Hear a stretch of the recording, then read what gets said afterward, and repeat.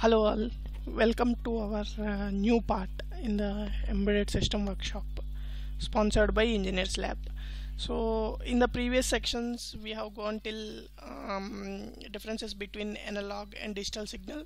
So before going further into the technical details, let us look at all the things that we have discussed in the previous section. So if you put all the ingredients of the embedded system into a bucket, so we can classify this into three sections.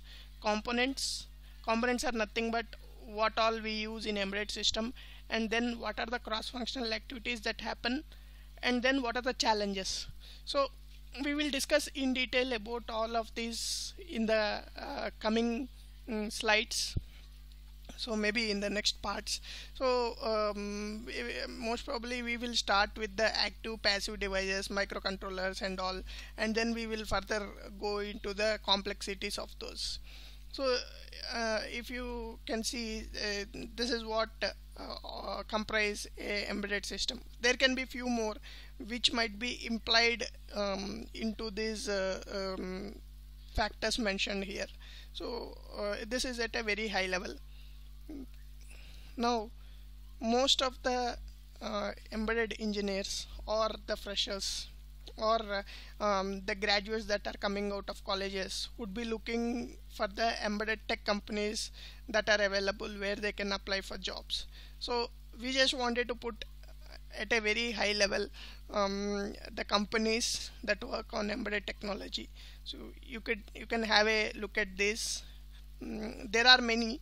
So due to the space constraint, we just wanted to include a few of the things. Next, going further, so from the next section onwards, we will dig deep into each and every section of the embedded system.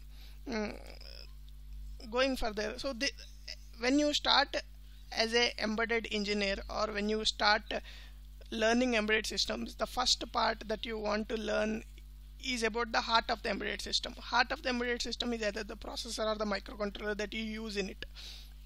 So when you want to classify that, so it can be classified this way in a very simple manner. The difference between the microcontroller and microprocessor can be said using these two block diagrams, where both of them will have a core. Core is nothing but the CPU, where the entire processing will happen. But the major difference comes in terms of memory, where the microprocessor will have a external memory interface to it, but microcontroller will have inbuilt memory interfaced on the chip itself.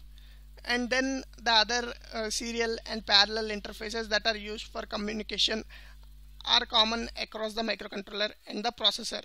So there will be individual controllers, like for example, we will go further into the interfaces of the controller or processor later. Just to give you an indication, if you take an example of a UART, which is a serial communication interface in a microcontroller or a processor. So there will be a UART controller inside the microcontroller which helps us to communicate with the external world.